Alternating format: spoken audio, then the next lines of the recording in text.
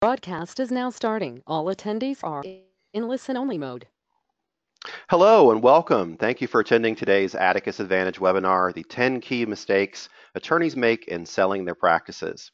My name is Mike Wells with Atticus, and I'll be the organizer on today's broadcast. A few logistics before we begin. Atticus, if you're not familiar with us, was founded in 1989 to provide in-depth ongoing support and accountability programs for attorneys and law firms that effectively help you increase your gross revenues and personal income, reduce the stress and the number of hours you spend in your office, develop a greater sense of career satisfaction, and most importantly, allow more time for your family and personal interests. Our programs, workshops, and webinars are designed to streamline the management of your practice, increase your revenue, reduce stress, and balance your professional and personal life. If you have a question during today's broadcast, you can do that in two ways. You can use the chat function on your GoToWebinar dashboard to send a message to the event organizer, that's me. If you'd like your question to remain anonymous, please indicate so in your message. You can also click the hand icon to indicate you have a question or comment, and we'll call on you at the end of the broadcast for our question and answer session. When we do, we'll unmute you so that you can be heard by the group. Today's presentation is given to us by Steve Riley, an attorney and practice advisor. Steve helps you with your practice and has a way of helping you get unstuck and guiding you through a process of self-discovery and major breakthroughs. He's a shareholder in Atticus and a practice, which is the largest practice management company, working with small and solo attorneys in the country. He created the Practice Growth Program, the Dominate Your Market Program, and the Double Your Revenue Workshop. And prior to joining Atticus, Steve had built and sold his own law firm. Without further ado, I'm going to hand this over to you, Steve. Thank you so much for leading today's presentation. This is a really interesting one, and I think the attendees will get a lot out of it. Thanks, Mike, and good morning or good afternoon or hello to everyone that's attending today's webinar. This webinar is really pulled out of a workshop that we've created to help lawyers think through how to build a law firm for sale. So these are the 10 mistakes that we usually talk about in this workshop. And there were a couple of lawyers, Bob and Greg, and a group of lawyers out of Jacksonville, Florida, that were requesting this particular presentation, that are studying and examining succession planning. So I just want to do a quick hello and shout out to them and say thanks for the support and request. This workshop, like I said, is taught typically in November. I'm leading this year's workshop. And these are the 10 mistakes that we focus on in the workshop towards the end of the workshop. So I'm trying to set up the context. So there's some things here that might be a little out of context that I'll try and fill in as we walk through today's conversation. But I think that these 10 mistakes, we can highlight a lot of work and have you think, if you're a solo, a small firm attorney, and you're thinking about growing your practice, these are probably the 10 common mistakes that I see over and over and over. So my intention is twofold. One is to help you create a framework or mindset to think about the future of your law firm. And two is obviously to walk through the 10 key mistakes.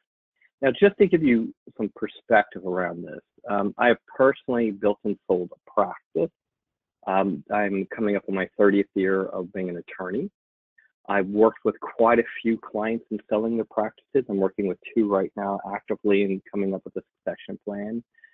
I've helped negotiate mergers of practices where we merge a couple of different practices together. And of course, I teach succession planning and the exit strategies in all of our group workshops. So I know a lot about this particular topic. And as a young lawyer, probably did 100 post-mortem litigation cases involving business transactions where people, sold a business or got into business together and sued each other. So I've got a lot of interesting experience of this. I have one CPA that basically told me that he and I did 100 business dissolution deals together where 2 partners got together and decided to split their partnership. So I've got a lot of unique perspective on this, both from advising, doing it myself, and having, a lot of battle scars. To all the litigators out there, I have nothing but love and compassion for you guys. I've done a lot of litigation in my life, and it's a really, really difficult way of making a living sometimes. Now, with that being said, here's my disclaimer. Atticus is not a financial planning firm, accounting firm, or law firm. We're at the end of the day a consulting firm, and we work and advise lawyers on everything from cradle to grave issues, everything from how to start and niche your practice, what are the growth areas in law, how to find and hire talented people, how to create compensation systems, how to make more money, how to take more time off, how to hire the right CRM, our case management system for your firm, how to set your practice up for selling it. At the end of the day, we're really consultants, and we work with some really high-end law firms. When I say high-end, I mean solo practitioners that may have a couple hundred employees, or quite a few of those, believe it or not, sole owners, to small firms that a guy can't find a job, so he sets up his law firm, out of his house. So we have a lot of experience and perspective. But at the end of the day, we're not financial planners, lawyers. While we do have a lot of lawyers on our team, we're not practicing law, and we're not doing accounting. And two, this workshop is not designed to provide you an appraisal of your practice. You need to do proper due diligence. I am going to talk toward the end of today's call about 5 common valuation methods that I use in talking to lawyers that are getting ready to sell their practice. So I'll walk through those and kind of have you think about that, and you can value your firm a little bit. And I'll talk about the 8 value drivers I think that buyers look in buying firms, which I think is critical if you're going to go sell your firm. What are buyers looking at? I will use 3 terms on this webinar that I want to make sure we're clear about. So these are 3 distinct terms. Exit, in the context of this webinar or workshop, will mean your final departure from the firm. What is your exit? When you open the door and walk out, and that's your exit. 2 is transition. Transition refers to the point in time where you, the exiting lawyer, shifts primary responsibility to successors, and you personally start winding down your activities inside the firm. That doesn't mean you may be winding down your life. You may be doing something else. I mean, I will tell you that when I sold my practice, there was an interesting period of time there that I was questioning what would be next for me, and ended up going here, which has been a really, really rewarding and intriguing shift in my career. Sale is the actual transfer of ownership to an outside buyer. It could be an associate, but it could also be a third-party buyer. I've advised a lot of lawyers that sold out to third-party buyers. I didn't sell to an associate, I sold to a third-party buyer. So there's a lot of opportunities out there to sell your firm to other lawyers, so especially younger lawyers. So these are 3 critical terms. So when I walk through this, sometimes I see people use them interchangeably. I'm going to try not to do that. I'm going to try to say exit means you're walking out the door and you're done. Transition means you've sold the practice, or you've sold majority shares of the practice, and you have a transition phase. My transition phase was about 6 months to a year when I sold my practice. And sale is when the point in time you actually have given up equity or given up control of your practice. So those are 3 terms that we'll use. Now, as we do this, I just would be remiss if I didn't hit 4 elements of thinking around growing your practice. Most lawyers believe that when they go to grow their practice, the thing that matters and the only thing that matters is their legal skills. And my experience is that after 5 to 10 years of practicing law, you're about as good as you're going to get. Everything else after 5 to 10 years is improvements or nuances, maybe tweaking a few skills here and there, but it really doesn't make a significant difference to your gross or net. If you can draft a better complaint, do a better deposition, argue a better motion, typically it's not going to improve your gross or net, nor will it improve the amount of new leads you get as a lawyer. Your client may be happy, you may be happy, you may feel like you served your client well by doing a really great job. But the mindset that I call a great lawyer mindset is a blinded mindset. It's an academic mindset, and one in which you think the only way you can get ahead is becoming a greater and greater lawyer.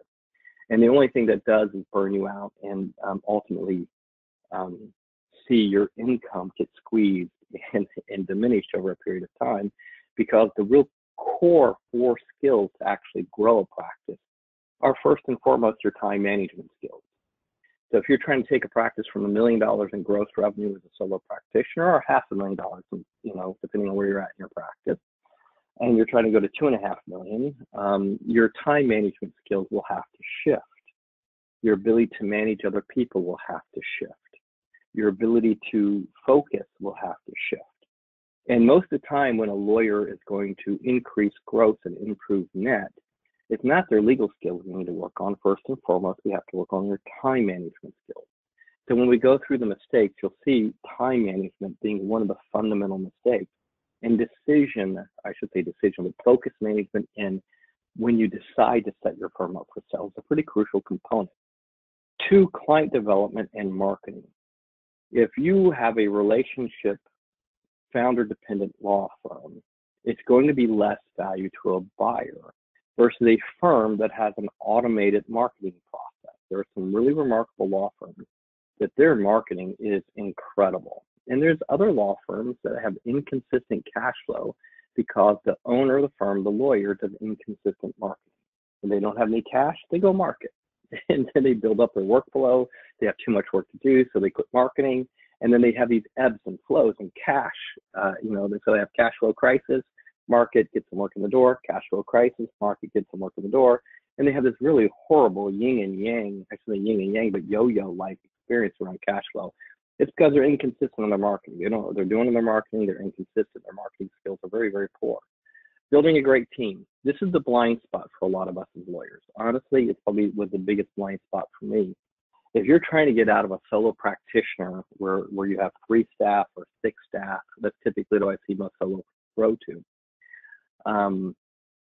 It's because most lawyers can't get beyond about 6 support staff because you have this concept called span of management. The problem with span of management is as a good attorney, you only can manage about 3 to 6 people, then you either lose your mind or run out of time. To actually expand the firm, one of the biggest things that you have to do is shift your management structure. You start to shift and add a team leader, not an office manager, but a distinct team leader. You start to shift to profit centers inside the firm, and you start to restructure the management and profit zones inside the firm. And to do that, I see lawyers go through phases. They go through people that are decent. They go through people that are good. They go through people that are great. And it takes a while to learn, how to hire, manage, and work with people to build a firm that is consistent with your values, consistent with the culture you want, and consistent with serving clients in the way that you want. So as you listen to this webinar, you're going to hear some distinctions around team. And then last but not least is cash flow and profitability. If you have a marginally profitable firm and you're not doing well financially, it is going to impact the value of your firm from a buyer's perspective.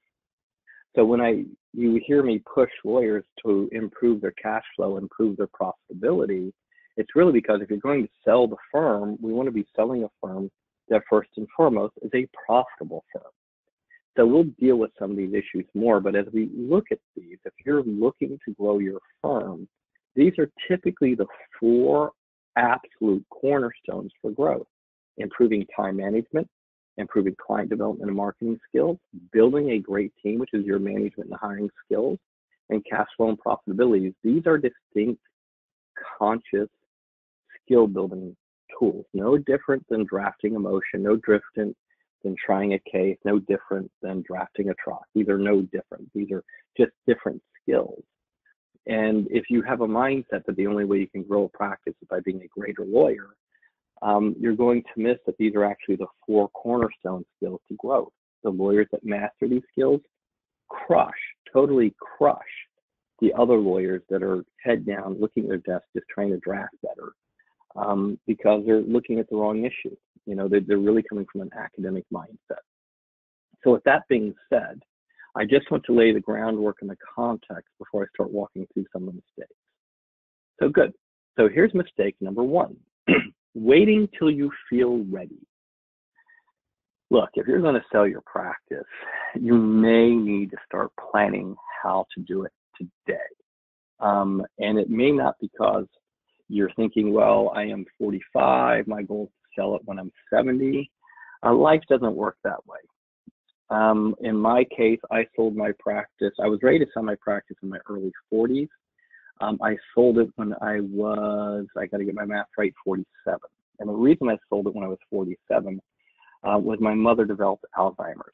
And for my wife and I, it was a really important choice that we actually decided to move to support my parents but the practice was lucrative. I was very happy with the practice and was very blessed and grateful that I found a really great lawyer to sell it to.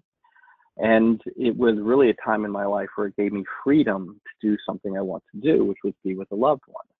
Now, we've had lawyers that have had really terrible things, like where they've gotten leukemia and have to have bone marrow transplants, and they were out of their practice for a year.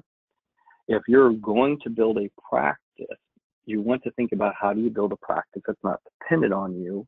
And I know it's easier said than done, but this, we see it done all the time. It's easier said than done on a quick webinar like this. But I'm really trying to get you to think about it from the perspective that, you may not have the time that you think you have. Something may just happen outside your firm that leaves you with no other choice but to sell the firm. And in this case, I had a choice. I had a choice between moving my mom and dad closer to us, and my father really wanted to keep my mom in the home that they'd lived in for the past 40 years because she knew it and knew it well. And I think in hindsight, it was easier for us to go to the mountain than have the mountain come to us. But making sure, waiting until you feel ready, if it is a trap, because a lot of lawyers will say, well, when I'm ready, I'll start to work on it. Nope, you need to work on it now. You need to start thinking about what do I have to do now to get my firm ready for sale, because it ultimately will drive profits and make it more valuable. Now, when you do this, I want you to think about your calendar, and I want you to think about your week. If your calendar looks like this jelly bean jar, where it's overflowing and overstuffed, you've got a time management problem. And if you've got a time management problem like this, where you're taking on 4 cases, you're not managing well, you're not managing cases well, you're not selecting clients well, you're not managing your staff well, your calendar is going to look like this. And one of the ways that you can do, or one of the ways you can think about this, is also to look at your office right now. If you're using your office as a to-do list, if you're using your desk and your Outlook inbox, assuming you're using Outlook, as a to-do list, you're not managing your firm well, and you're really kind of out of control. It's one of the things I like to do is I like the lawyers to send me pictures of their offices. It's one of the things we have them work on the first 90 days to 6 months in a group program, the Practice Growth Program. We have them work on cleaning their office. It's called the Clean Office Solution, because the office becomes a dashboard for what's not working in the firm. If you think about it, if you walked into a cardiologist's office and say, hey, look, I'm having heart pain, you walk into an office where there's a surgical desk with blood on the desk and, bloody instruments and Band-Aids on the floor. No, you walk into a pristine spot. And that's typically how most lawyers' offices look to clients. It looks like a mess. It looks like a mess. And it's usually a reflection that the firm's out of control. So the reason I'm saying this is that if you're trying to build a practice for sale, one of the first things that you need to do is get control of your firm and get control of your time so that you have excess capacity in your day so you can work on some of the projects that will actually make your practice more valuable. If you're living a Groundhog Day life experience, like the Bill Murray movie Groundhog Day, you're just going to be like running on the treadmill for 5 to 10 to 15 years, and you're not going to make any improvements that will actually make your firm more valuable. So the first thing I'm going to recommend is not waiting until you get ready. I would say start now, and start now by getting control of your firm and getting control of your time so that you have capacity in your firm and capacity in your day. Now, by what I mean by this is not going out and taking everything on your desk and dumping it on your legal assistant or your paralegal or your associate, because all you're going to do is have a backup. It's going to be like clogging the plumbing. It's just going to flow right back to your desk. You have to do this firm-wide. You have to go through and think systemically, how do I get it so everybody in the firm has a little excess capacity and breathing room so we're not redlining the firm all the time. If you're redlining your firm and you feel like your firm looks like this jelly bean jar where it's overflowing with projects, cases, and stuff, you're going to have a very difficult time building a law firm for sale because you have no time to do it. Mistake number 2, not having your estate planning and law firm dissolution plan in place in case of death and disability. Your lawyers, everybody on this call is a lawyer. We might have a business broker looking out there. That's totally fine. But everybody on this phone is a lawyer. You have no excuse whatsoever for not having an estate plan in place. I'm going to strongly recommend that if you're not an estate planning attorney, you call your friend who's an estate planning attorney, or you call a friend who knows an estate planning attorney, and go get your estate plan done in the next 30 days, get a revocable living trust done so that you can control the privacy and the dissolution, or the privacy and the sale of your practice. So it's not controlled by a judge and not controlled by the probate process in your local jurisdiction. Because any of you that have done probate, like I've had to go through in Hillsborough and Pinellas County when I was practicing, you don't want the judge approving the sale or not approving the sale. You don't want the judge telling you how to run a deceased lawyer's law practice. It's not a good thing. You want to make sure control is in the hands of the people that you want it in control of. So you want to go meet with a lawyer. I don't care if your practice is doing 300 grand or 3 million. I want you to go get this done. And I'm just going to be out there on a limb. I don't know all of you, but I'm just going to say it's irresponsible for you if you don't have an estate plan in place and a simple 1-page to 2-page law firm dissolution plan in place in case of death or disability. Because all you're going to do if you don't have this is you're going to foist a giant mess. And I'm saying this from seeing it done over and over by lawyers. You're just going to drop a giant mess on someone else's lap that doesn't deserve to come in and clean up your mess. So be responsible, be responsible, clean it up now, put together an estate plan, put together, my position is take an RLT, a revocable living trust, talk to a good estate planning attorney. If you don't know one, pop me an email. I know thousands of estate planning lawyers across the country. Pop me an email. I can give you a recommendation during wherever your jurisdiction's at. Enough of the lecture, but I'm serious. Ladies, gentlemen, you need to do this. If you don't have one in place, I want one in place in the next 30 days. If you don't have one that's been updated in the past 1 to 2 years, go update it. If you did one 10 years ago, I sincerely doubt it's workable now. Mistake number 3, not putting together a financial plan outside of your firm. Your firm has some value, and I'll walk through the value of the firms towards the end of our time together today and how to value them. But I'm going to strongly recommend one of the most important things you can do despite whatever your age is to go find a great financial planner and set up a retirement plan and a life insurance plan for your family outside your law firm. It's a responsible thing to do. I would be looking at how do you save money as a practicing attorney. I would be tithing to yourself 10, 20%, whatever you can put aside, not only just in your retirement plan, but in whatever stock portfolio or real estate investments that you want to do. But you have to be responsible. This is a long-term game. You're not going to be able to sell your law firm for millions and live off of it. It doesn't work that way. I've seen very few law firms trade for that kind of money. So you have to be responsible now to start saving money and investing well for the long term. That's mistake number 3. I have lawyers that have for 20 years not put any money in a retirement plan and have done a poor job investing for the long term. They call us and say, yeah, I need to make 300 grand a year off my retirement benefits. Can I sell my law firm for $30 million? No, you can't. As a solo practitioner doing 300 grand, it's not worth that. So you have to be responsible now to start putting money aside. Mistake number 4. This one is a take it to the bank. I have seen this 100 times. I'm sitting here with my head in my hand, shaking my head because I've seen this over and over and over and over. Okay. This is mistake number 4. If you have an associate attorney or a young attorney that you're looking to be a successor, they are the very last person that you want to complain to about running a law firm and how hard it is and how little money you make. You don't have a backstage, you only have a front stage to this person. What I mean by that is you cannot emotionally vomit or throw up on this person and complain about what you don't like about running your practice.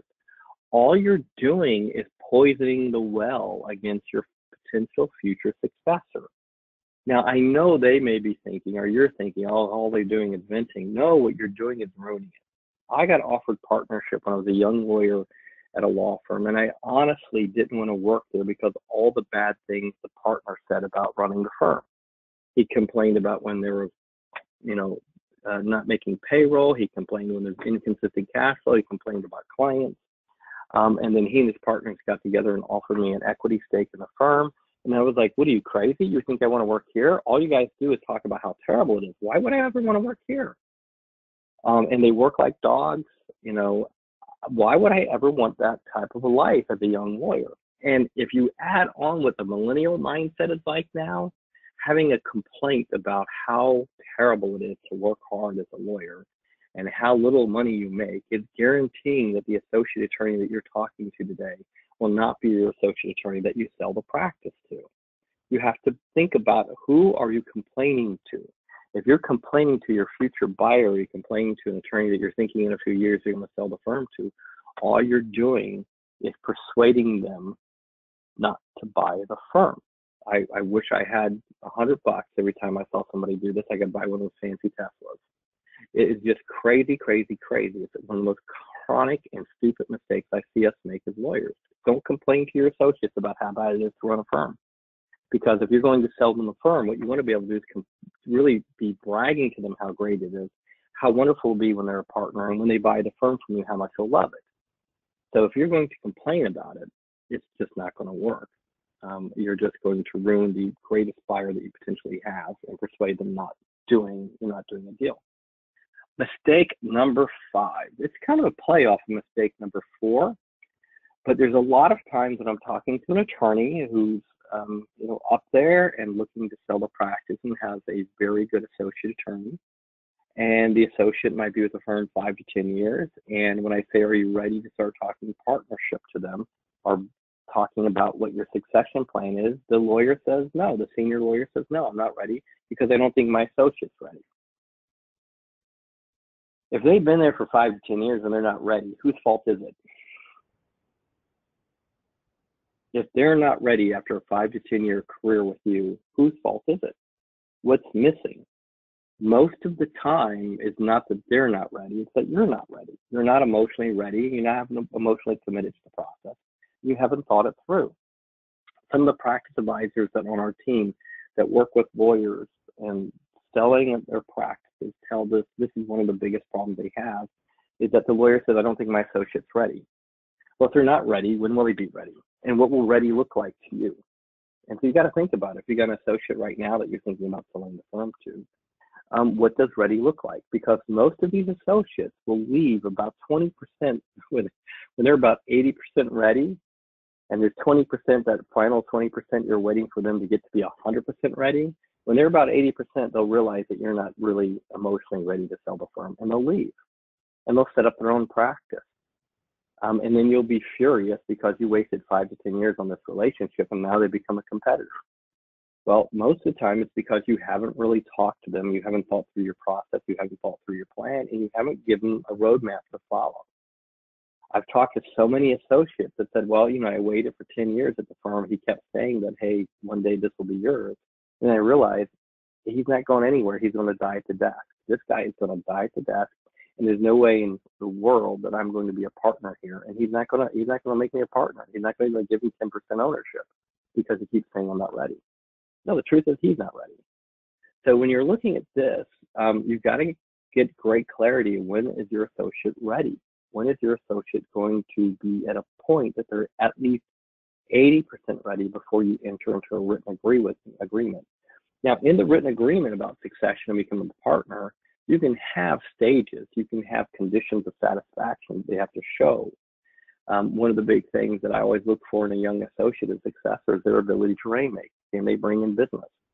They may be technically proficient, but if you end up taking a note back, which you more than likely will when you sell your practice, if they can't generate business, I don't care how well I don't care how well they draft. I don't care how great they are in front of a judge or a jury. If they can't generate business, they can't carry the debt. So, if you're looking at when is your associate ready, you may have a different criteria for a successor associate than maybe a service partner. So this is a big one. This is a big one. And I'm taking total advantage of the fact that We're brothers and sisters at the bar, and I'm talking to you straight here and just telling you this is the way it works from my viewpoint. I'm not sugarcoating anything, but unfortunately, that's kind of my reputation in the marketplace. I don't sugarcoat. You got to think about this. Mistake number 6. This one's a little different, and I usually recommend that if you're starting to set up your firm for sale, that you build a client advisory board. Now, in my practice, before I sold, I've probably used client advisory boards for a good 5 to 10 years, and my client advisory board would be giving everything, feedback on everything from pricing to marketing to what have you. But I really used them because most of my clients were very smart, sophisticated people, and they were able to give me feedback on what my potential buyer and successor looked like, everything from reputation to community to just straight up meeting them. So why is it important to form a client advisory board to vet and develop a relationship and rapport with your successor? Well, think about it. These are the people that you're ultimately trying to persuade your successor to do business with, and quite frankly, you're trying to persuade them to do business with your successor. So they're not going to naturally jump on board and say, hey, because you sold the practice, we will continue to work with this lawyer. It doesn't work that way. They've got to have a feeling for this lawyer. So they've got to have a feeling for your successor. They got to have confidence in your successor. So a client advisory board can be a critical element, especially if you're in a transactional practice, like real estate, estate planning practice, elder law practice, some types of commercial litigation practice, corporate practices in particular. So there's a lot of practices out there where you have stable client base, and that stable client base, being able to hand that over becomes a key element for success in selling the practice. Mistake number 7. This is a good one.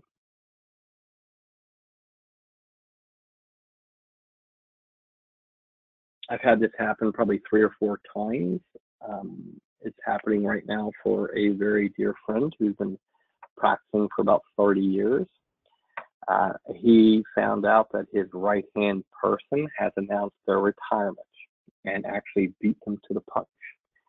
This key team member, which is a critical element to the value of the firm, has decided that they're going to retire in the next year, which actually puts a hole in the value of the firm.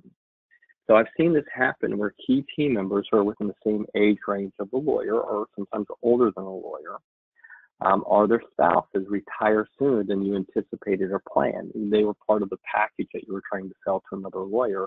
And if they retire or decide, or their spouse retires, it starts a countdown for their participation in your firm.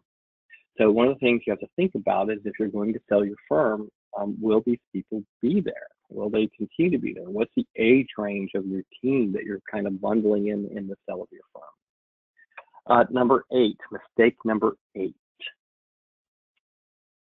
Not getting your team's buy-in to support the transition and enrolling key team members in employment agreements. So when I went to sell my firm, I had a handful of key people. I discussed the process with them. They were actually the ones that one of them and my great paralegals suggested who the buyer should be. But when you're looking at this, you want to think through, wow, one of the most valuable things for a buyer is my team. I've got to make sure that they're on board for the transition. Some of them, I may have to have employment agreements. As a non-lawyer, they can sign covenants not to compete. They can sign non-solicitation as it relates to other key team members. So you can tighten that up should you choose to do that. Obviously, there's some issues getting a lawyer to sign non-compete, and we know that you can't do that ethically, at least in the state of Florida. But there's other jurisdictions that do allow key non-competes on certain situations involving transition and sell. So it's just something to look at. We won't spend much time today on that because that was something we'd have to spend more time on in the workshop. Okay, great. So that was mistake number 8. Mistake number 9. Not paying attention to your profitability or the lack thereof. Well, let's talk about this for a few minutes, because really, if you're trying to buy a law firm as a buyer, do you want a marginally profitable law firm or a lucrative law firm? Well, if you're selling a firm that's marginally profitable and you're selling it to a third party or a successor, and they're taking a note back to carry the debt service and pay your note plus make a living off the practice, there needs to be some margin there. So if you sold a practice and your profit margin, let's just say for fun, is $15,000 a month, and there's a $5,000 note there, where they've got to make a $5,000 payment a month to you as a seller, the buyer does, then they're in a position where they have to be able to live off the 10 grand that they're currently making. Now, that may not be a big deal, or it may be a very big deal.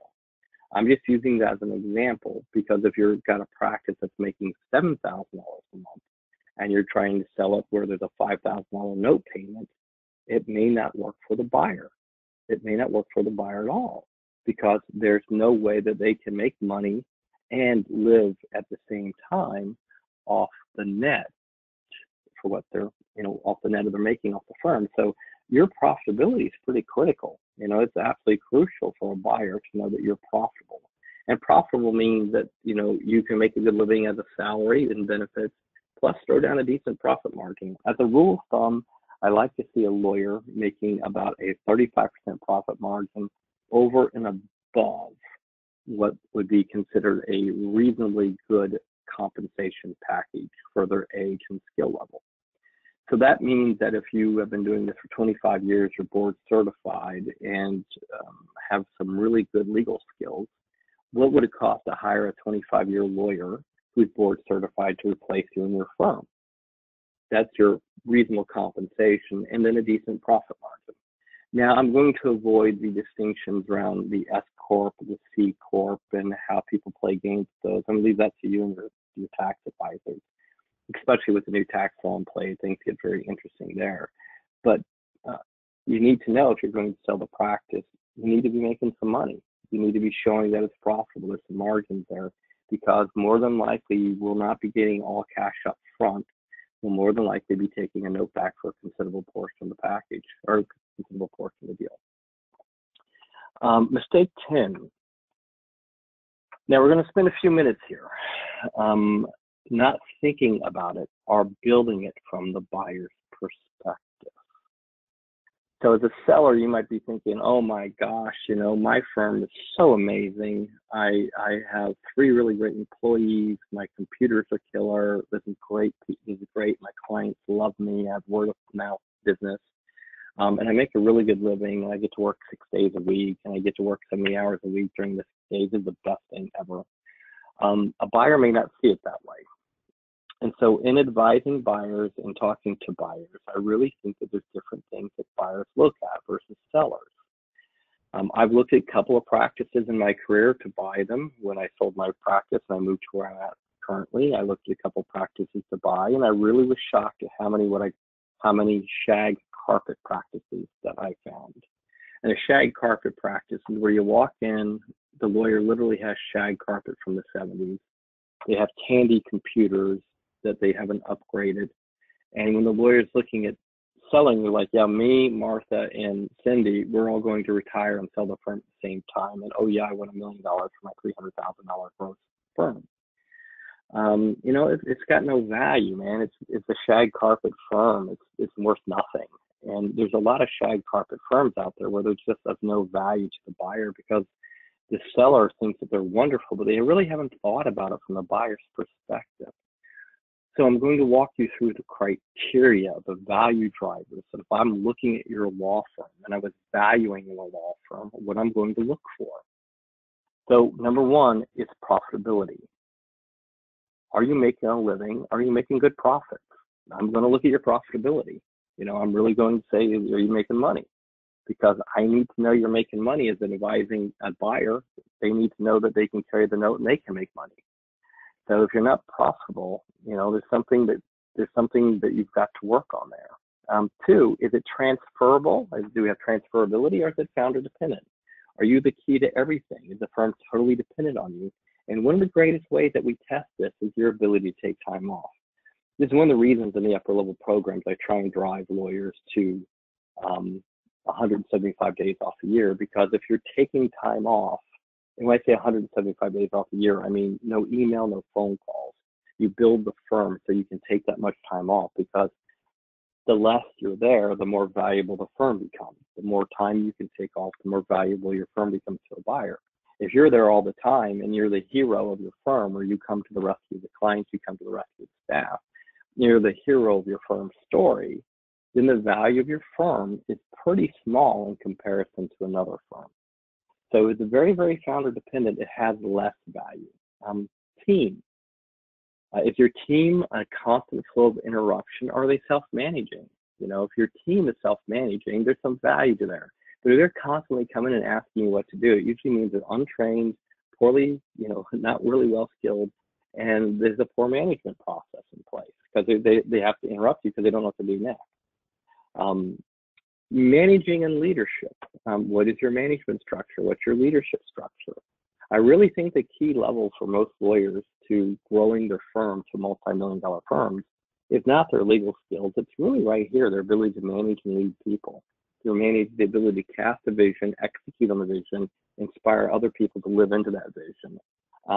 They may be good at the law, or maybe even great at law, but if they're lacking management leadership skills, it won't matter. They can't grow the firm beyond themselves.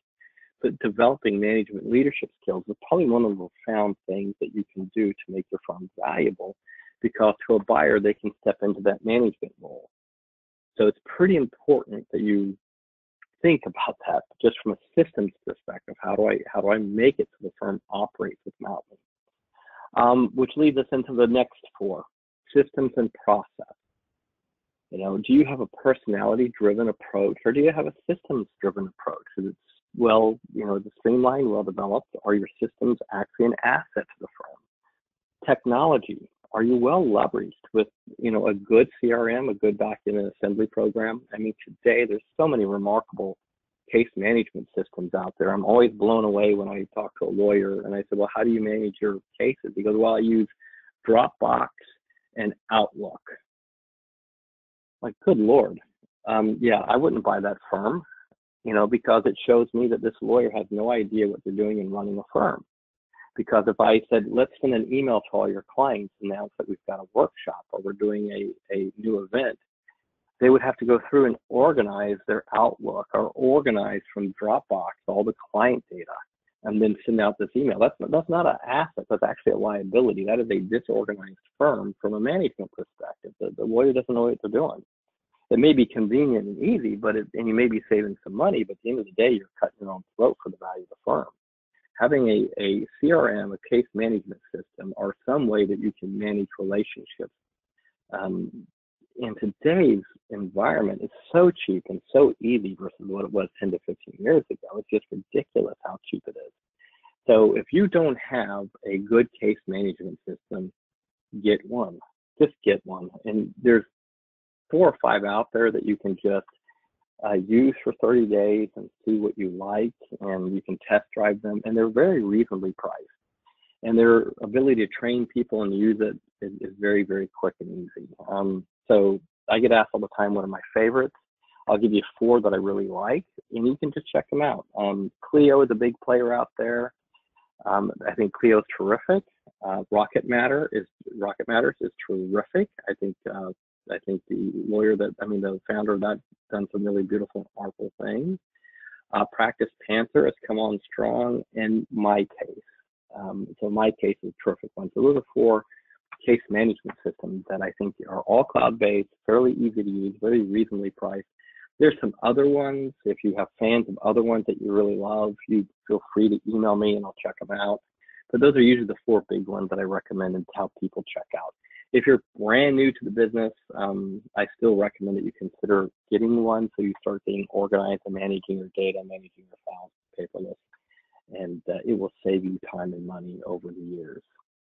So those are the 8 value drivers. If you're coming to the workshop, I'd walk you through what I call the value driver scorecard, where we basically have you go through 1 to 12 scoring this, everything from profitability to where you're at. So profitability score might be, I feel constantly stressed about my cash flow. I don't think I'm paid enough to the work I'm doing. Or the upper extreme is more than half my income derived from profit. I'm not going to do that with you today because it's going to take too long, and we only have an hour scheduled for this. During the workshop, if you're interested in coming, I usually spend about 90 minutes just on value drivers and having you think this through. So if you're interested in going to the workshop, just by all means, hit atticusadvantage.com, and we have information about the workshop, and I can show you some information next. All right, so I'm trying to go through this amount of material as quickly as possible so I can give you at least a sense of everything to look at. One of the things I promised, and I do this also in the workshop, is there's really, in my eyes, 5 valuation models. And I don't care what your CPA says, I really don't. You know, I have CPAs that will call me and say, well, I value the firm differently. And I'm like, okay, terrific, why don't you buy it? You know, don't let me stand in your way. Well, they're like, well, I can't buy it. I say, yeah, you can't. You can value it as a CPA from a cost accounting perspective. But I actually done this for 3 decades of my life, and I know other people have done this. And I know what these things are worth. So don't come calling me and saying, hey, look, I looked up the valuation in some business valuation book and said, hey, well, I've calculated it like this, and that's the value. That's great, but that's not what I'm going to recommend a buyer pay. I'm going to recommend the buyer pay probably one of these 5 valuation models. So one is a cleanup model. A cleanup model is where it's going to cost some money to someone to clean it up. And unfortunately, this is the predominant one that I see most lawyers choose, where they are solo and small firm attorneys, where they have no life insurance, and they leave a mess, usually for the spouse, who's an unlicensed lawyer, an unlicensed person, and not a lawyer, to clean it up. And they have to pay someone to come in and do it. Or in some jurisdictions like Florida, you have an inventory lawyer, and the inventory lawyer gets stuck doing it. It's usually a good friend of yours who, you know, God bless them, is coming in and cleaning up the mess that you left. Number 2 is fire sale. And this is the percentage of revenue over time. And typically what I see is a fire sale where a lawyer says, you know, I've gotten sick, or I've got this issue.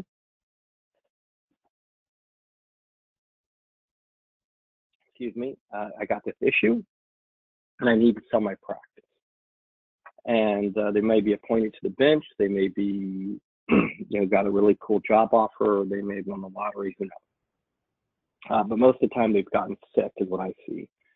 And what they end up doing is selling the firm for a percentage of revenue over time. And usually I see 20% for 12 to 72 months. So that's basically 20% of fees off that client base that's generated. So if the lawyer that buys the practice or takes it over generates $100,000, they pay the lawyer 20%, 20 grand for that work. And it's typically anywhere from 12 to 24 to as much as 72 months. There's some light auditing provisions that some lawyers negotiate in, but most of the time it's really not a lot of money being involved here. Number 3, if it's a decent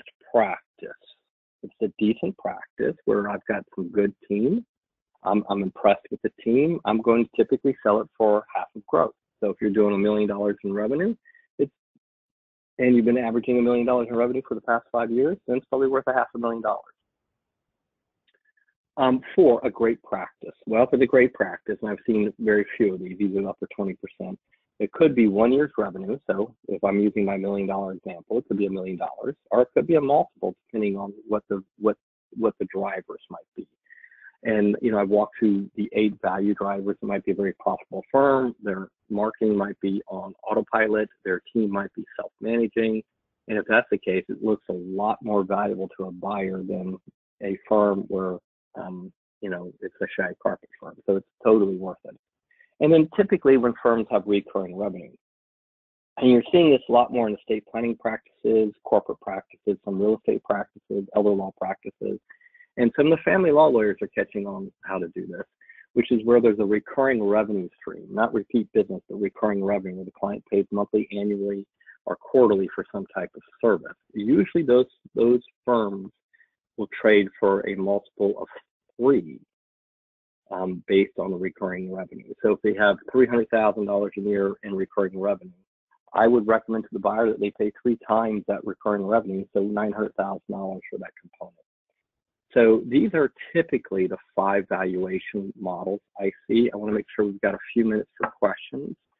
So I am going to basically say, look, if you're interested and you want to get some more information about this workshop, go to our website, atticusadvantage.com, and you can see this great big arrow, gold arrow, from where it says what we do. Those of you who are following along on the screen, click workshops. It'll take you over to a screen that tells you, hey, look, I want to register for this workshop. You click the details and registration, and it'll tell you how to do it. We're teaching this in Orlando at the Orlando Hyatt at the airport, where the Florida bar does a tremendous amount of conferences. If you're also interested, you will notice that right next to that is one of our signature workshops, which is called Double Your Revenue, which is a one-day workshop where we talk about how to take your firm's revenue and double them. So typically what we see is that about 2/3 of the lawyers that take this workshop will double their firm's revenue. Anywhere between, the quickest was 6 to 7 months, the average is about 18 to 24 months. So it's usually directly correlated to the first mistake that I shared, which is how much room does a lawyer have in their calendar. And so if you're interested in doing this, our company founder, Mark Powers, is leading the one in Chicago and Boston. Mark is a fabulous coach and fabulous instructor. If you can get there to see him, I would take advantage of that. And then I'm personally leading the one in Orlando in November 5th. Great. Now, my suggestion to you is the most important thing out of today's webinar is to take some form of action. I don't want you going back and say, well, I'm going to think about what he said. And I'm going to think about it for the next 6 months. I'm going to think about it for another 9 months. I'm going to think about it for 2 or 3 years. I really, really, really can only encourage you to take some action. I don't care if it's one action. The one action I recommend to a lot of you is to get your estate plan in place. If you don't have it done, go get it done. If you haven't had the opportunity to start redoing your time management, it's time to redo your time management. So whatever you need to do to move your practice closer to being ready for sale. I didn't say sell it, but getting it ready for sale. I'm going to encourage you to do that out of today's call. And with that, I'm going to thank you, open it up for questions, and just say if you want to get invited to free webinars similar to what we're doing today, just pop us an email at grow@atticusadvantage.com, and we'll add you to our invite list to upcoming webinars whenever we get the opportunity to do a webinar. We typically do one a month on some topic related to running your firm and making good decisions about how to run your firm. So if you would like to get added to that email list, just email us at grow@atticusadvantage.com. And with that, I'm going to open it up for any questions that you might have, or if there's something I need to clarify. Mike, why don't you open it up and see if we've got any questions? Absolutely. If you have a question, again, there are 2 ways you can do that. You can use the chat function on your GoToWebinar dashboard to send a message to the event organizer. That's me. If you'd like that question to remain anonymous, please indicate so in your message. You can also click the hand icon to indicate you have a question or comment, and I'll call on you and I'll unmute you at that time so that you can be heard by the group. We have a couple of questions already sent in. The first one is, with so many days off, you had said 175 a year. A buyer could expect the staff to buy the business or take away key clients. How do you deal with that possibility? That's a great question. My experience is that you're going to work through those issues prior to taking that much time off. So with your team, non-lawyer team, I'm usually going to anchor them around good compensation and good employment agreements.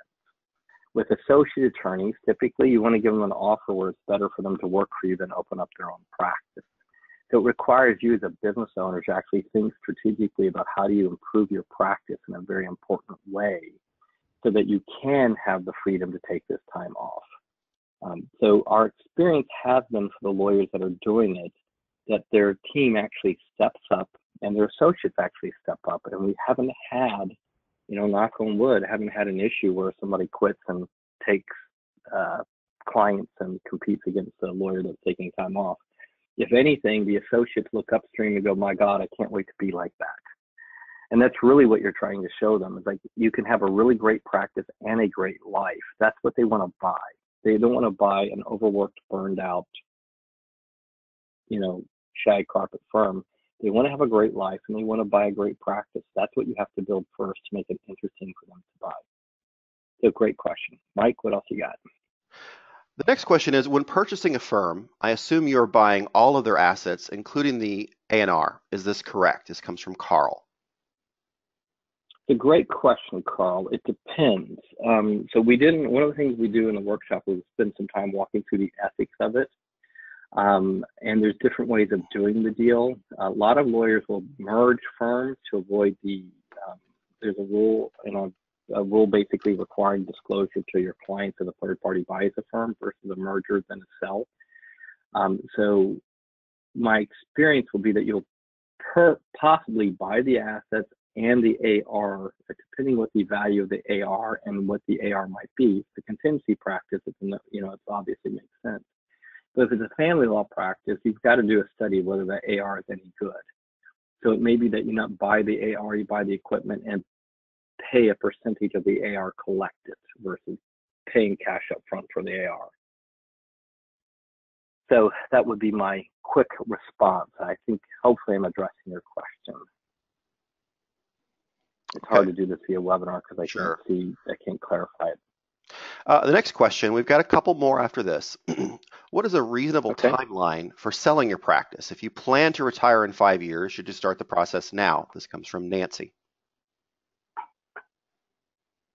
Yes, Nancy, you should start it now. I think you need to start it now. If you're selling it to an associate, you need to back into it. So if you're going to exit in 5 years or transition in 5 years becomes the question. If you're exiting in 5 years, then you're probably going to sell majority shares in 4 years, which requires you to probably sell interest in the firm probably in the next year. So they sell 10% this year, maybe another 20% next year. Probably the 50% threshold gets broken in year 4, and the remainder gets sold when you exit in year 5. So I would think through how do you stage equity over time, because if you have an associate attorney, you want to start handing control and management and leadership and rainmaking to them over the 5 years to see how they do. I'd rather know at year 3 how they're doing rather than year 5. So I would probably say year 3 is my pivot point, or year 4 may be my pivot point, depending on how well my associate's doing on rainmaking, managing, project managing. I'm going to assume my associate's a good lawyer, otherwise they wouldn't be there. But I would say that if you're making an exit in year 5 or a transition in year 5, you probably are pulling the trigger on equity release or selling equity in the next 12 months to 24 months at the latest, just to stage it over that period of time. All right. We've had a couple of people ask good question. If we could repeat the practice softwares that you'd recommended. They recall hearing you mention Rocket Matter and Practice Panther. What were some of the others you had mentioned? Clio and MyCase, MyCase. Great.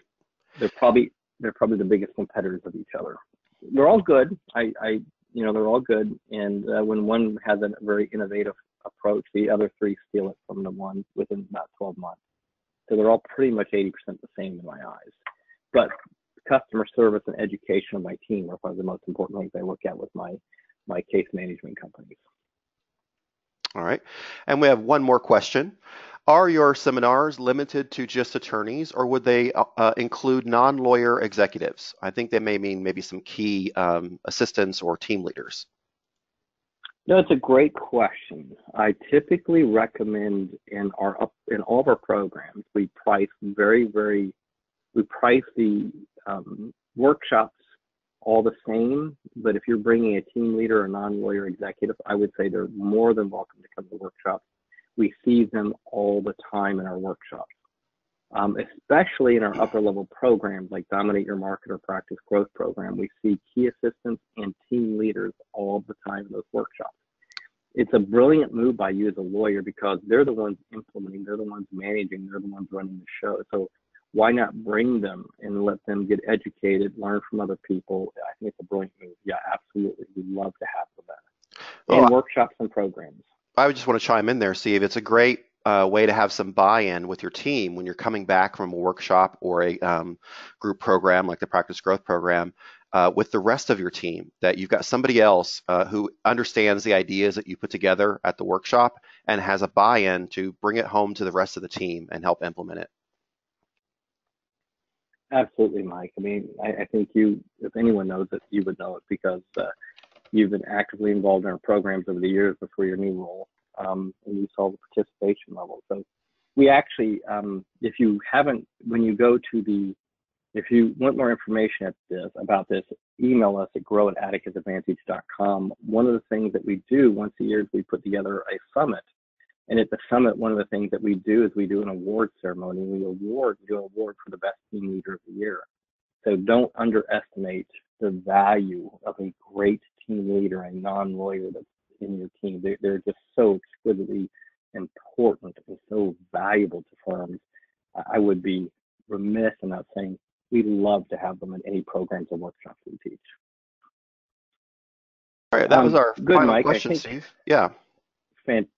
Fantastic. We're just a few minutes over. I hope everybody enjoyed the webinar. I hope this was value to you. I hope that if you get the opportunity, would love to see an upcoming program. If you're not sure if a program's a fit for you, don't hesitate to go to atticusadvantage.com and check out doing a practice growth diagnostic. It's a great place to start in working with our company, and it has a tremendous level of value by itself. So just go to Atticus Advantage and click the button that says practice growth diagnostic. And just click, practice growth diagnostic and listen to the video and watch that and see if it's something that you want to invest in. It's very reasonable. It's probably less than your hourly rate. So good. With that, Mike, thank you. I appreciate your support. For those of you that are still with us, thank you for joining us today. And with that, thank you, everybody.